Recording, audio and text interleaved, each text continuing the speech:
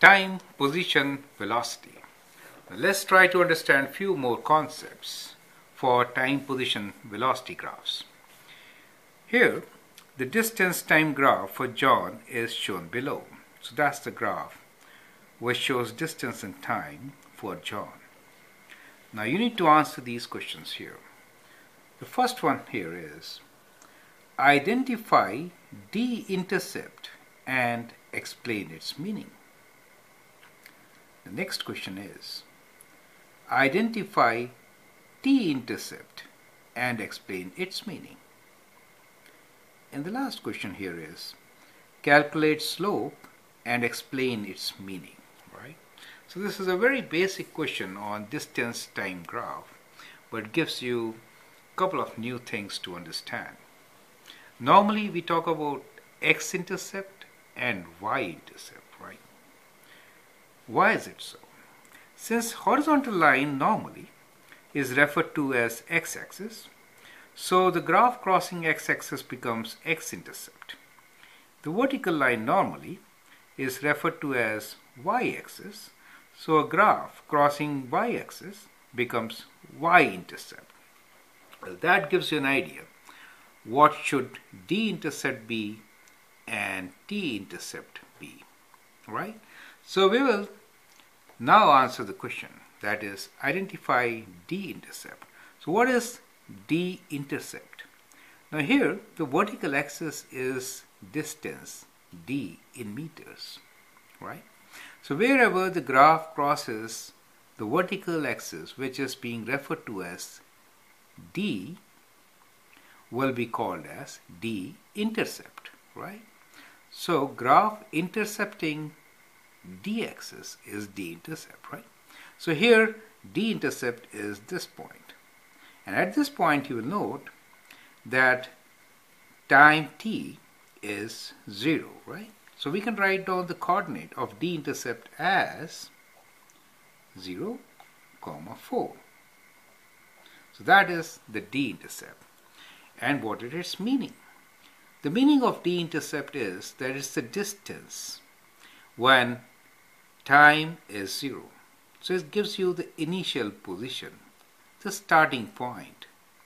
This distance time graph is for John, so we can say that John is 4 meters away when he is trying to approach the source at t equals to 0 to start with, right? So John starts 4 meters away and it is approaching the source, right? It's coming closer and closer with time. So d-intercept here means the initial position, the starting position, the position of distance when time is 0 in a distance time graph, okay? Now let's try to understand what is t-intercept. Now our horizontal axis is called time t in seconds. So the graph crossing horizontal axis, which is time for us, will be called as t-intercept. So this point is t-intercept.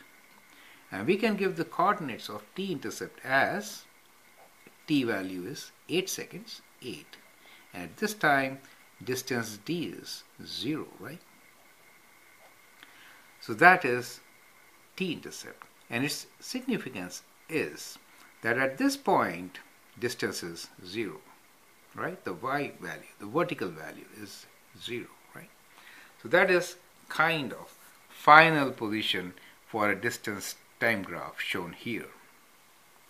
Now, the third part is calculate slope and explain its meaning.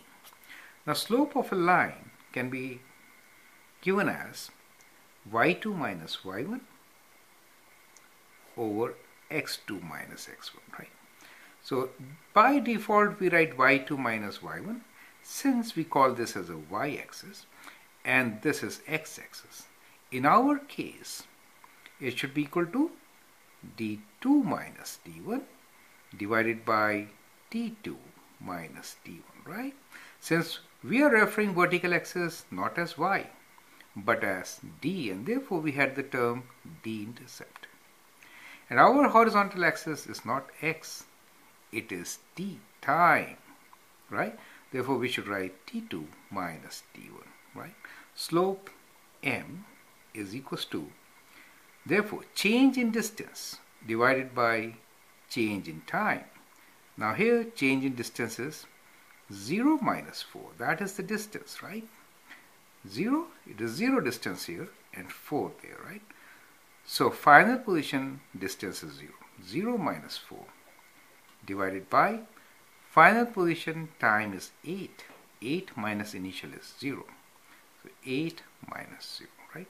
That gives us minus 4 over 8 or minus half, right? Now what does this signify?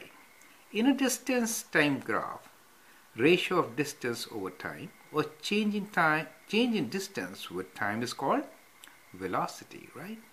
So here this signifies velocity. It's the rate of change of distance with time, which is called velocity.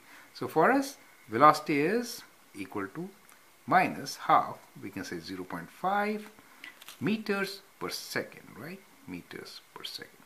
You will note if the distance is positive, right, and if the line is going downwards, that means we are approaching. In that case, velocity should be negative. So negative signifies approaching here for a positive distance, right? So the slope here is the rate of change of distance with time, and since the line is straight, it is a constant velocity of minus half meters per second or minus 0.5 meters per second. It signifies speed with which John is approaching, correct? So what does it signify? It signifies speed of approaching, right? So average, which is 0.5 meters per second, and when you say approaching, then it becomes negative, okay? So that is what it signifies. Thank you.